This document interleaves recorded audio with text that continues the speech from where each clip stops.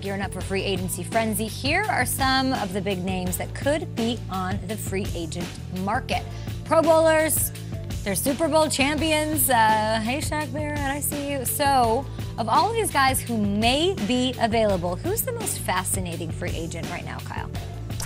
I'm going to go with Kenny Golladay. And yes, we're starting the hour with the Detroit Lions wide receiver. Here's why.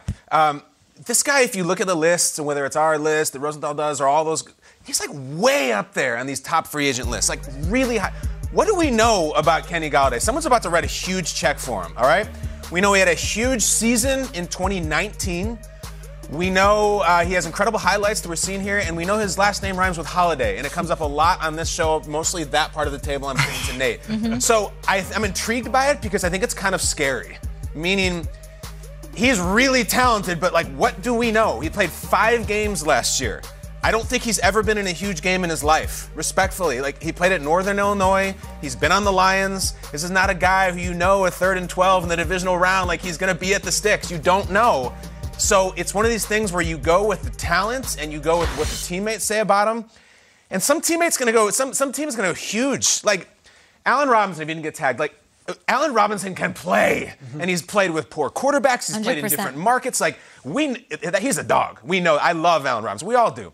Kenny Golladay has this enigma about him where we see him in the highlights and we like the talent, but for some team to say, Kenny Golladay, here's $16 million a year, or 15 or 17, it's like, man, that's a big bust potential. But it's also like, you know, maybe I got the next superstar on the way up, and it's an investment in the future. So I don't know where he's going. I know some teams need wideouts. They're pretty intriguing. But Golladay, who knew? Way up there on the list and way up here in our show. There's tons of depth at wide receiver in free agency, right? That's the thing that really sticks out. Yeah. Let's go back to Golladay for a second. Okay. Let's do the dating analogy. We always do dating analogies here. The Lions seemingly don't have a ton of talent on that roster. Golladay is a young, up-and-coming star. The Lions decide to let him hit free agency. If you're in the dating world and you see this person that you might have interest in, but you see that their last person just broke up with them despite no real reason, wouldn't that give you a bit of hesitation before trying to ink that deal? Like, why wouldn't the Lions want him? He's already on the team. Or you might think that the person that broke up with them has the issues. Yeah, and I think maybe the they Lions were unhealthy and they wanted out of it. The Lions lend themselves to that narrative of like, do the Lions, their decision making, their records the past couple of years, was it them or was it him? You're a Golladay guy. What do you think? Well, let the record show that Kyle has said Golladay in way more than I have on the show. True. We're all big fans of Kenny Golladay. Yeah. I have said that a lot. You too. I do believe that he will be the most highly sought after, and it's because of the youth. And there's also this space where the potential is there, and that's what we're talking about. There might be a question mark and some mystery there, but teams get excited about mystery. Not that Allen Robinson hasn't shown us that. I don't want mystery. I'm not giving $18 million to mystery. I hear what you're saying, and if Trey. there's injury issues, like, I hear what you're saying, Trey. It's a hope and a prayer for sure. But the way that free agency works is that sometimes mystery is worth it. And I feel like in this case, knowing him, 6'3", 6'4", big frame, he can play outside, inside, and he's so physical at the point of attack. There's not many receivers like him. And he's a true number one. You could have 97 catches. I've talked to head coaches in the league. He's a true number one. What do you think, Shuggs? Juju, where you know it's coming, 100 catches? Yeah, the wide receiver group is so interesting because you have a Juju who has put 97 catches, stays healthy, always is out there. You've got a proven guy like a T.Y. Hilton who's at the latter stage of his career. Like, I don't know what. I know the Lions wanted to get him to a long-term deal, and I know we're talking a lot about Kenny Golladay, but he is viewed as a number one wide receiver, and the fact that one of the worst teams in football is saying, we're good without him. Makes me wonder what his market value really is. Expensive wide receiver. I don't love that phrase. I don't know. Sorry, Nate. All right, I'm going to go to a guy that there is no real doubts about, who just couldn't get paid because of the economics this time around and still might by his team, Shaq Barrett. It's fascinating. Pass rusher. 100%. Pass rusher. They don't show up often. They're elite pass rushers. He's one of them. He's proven it. And if you were to say, okay, well, 2019 was a one-year thing. He was a flash in the pan. He was a one-hit wonder. Let's franchise tag him, see what he does.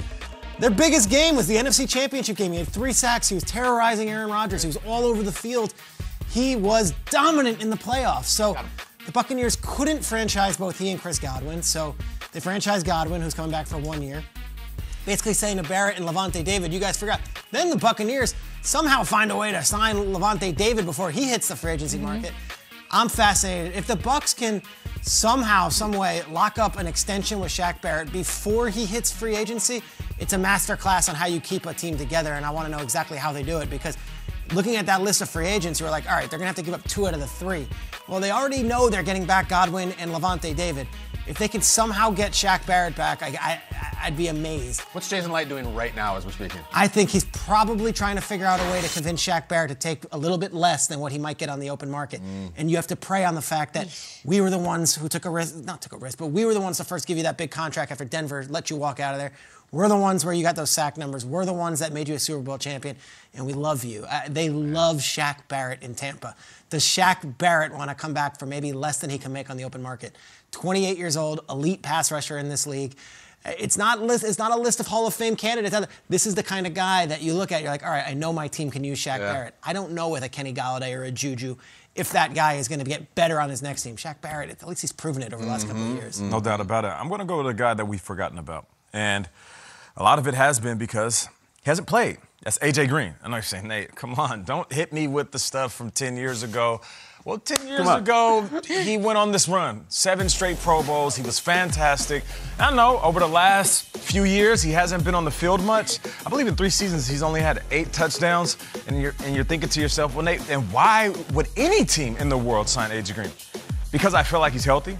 I felt like he opted out almost some of these games where he could have played. And he said, you know what? My time is almost up here, so I'm going to heal up as much as I can. So when I am indeed a free agent, I can go somewhere and be healthy. You know what a place intrigues me? And I know this is the age-old signing, but the Patriots picking up another veteran player at the end of his career and has something to prove. They need a veteran voice on offense. I know they have Julian Edelman, but Julian Edelman, he's the smaller slot guy. You bring in a guy like A.J. Green, he's going to want to bust his butt. And regardless of what they have at the quarterback position, A.J. is a guy that's been through it. So he can be as steady as Eddie. And another thing, I feel like they just need to take a swing. I would rather the Patriots be in this world of we tried than what ifs. You know, at the end of the season, they're thinking, well, we had a chance to get A.J. Green for a cheap price.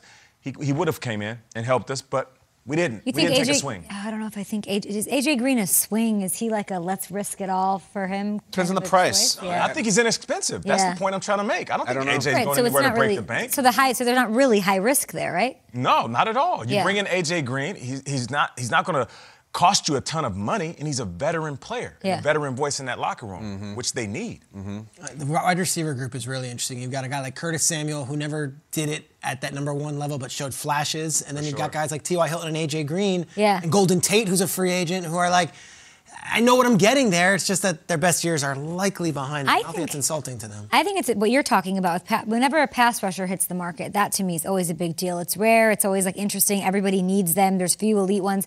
Why I'm so disappointed that the Steelers are so strapped for cash that they could not tag Bud Dupree. 19.5 sacks. That's top 10 in the league over the past 2 years.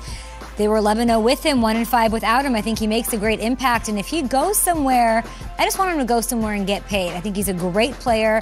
Interesting arc in the NFL, Schrags. I'd love to see him with the Colts, by a Defoe. I would love to see him with the Browns working alongside the likes of Myles Garrett. I think he could definitely make noise in the NFL. Yeah, the pass rushers are it's Yannick Ngakoue, it's Shaq Barrett. I don't know where you put Bud Dupree. He's got to be towards the top, like you're saying. The ankle injury would concern me. Late in the season. I'll see. Is it ankle or ACL? ACL. ACL. I'd wonder if that would affect his market value, but there definitely will be suitors. I hear value. I hear value if everything's coming along well and he got hurt late in the season. He might change a defense for someone or at least add to it. Okay.